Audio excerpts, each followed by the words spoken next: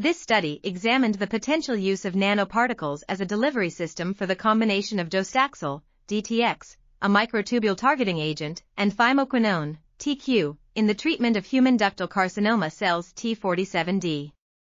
The results showed that the optimal size of the nanoparticle was 117.3 nanometers, which was smaller than the other two sizes tested. The nanoparticle DTX plus TQ formulation significantly inhibited the proliferation of T47D cells, leading to increased apoptosis and autophagy.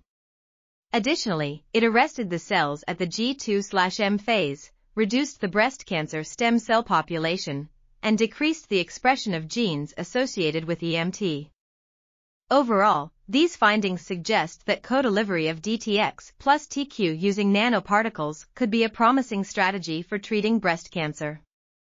This article was authored by Raghdah S. Bawadud and Mayson H. Alkhatib. We are RTCLTV, links in the description below.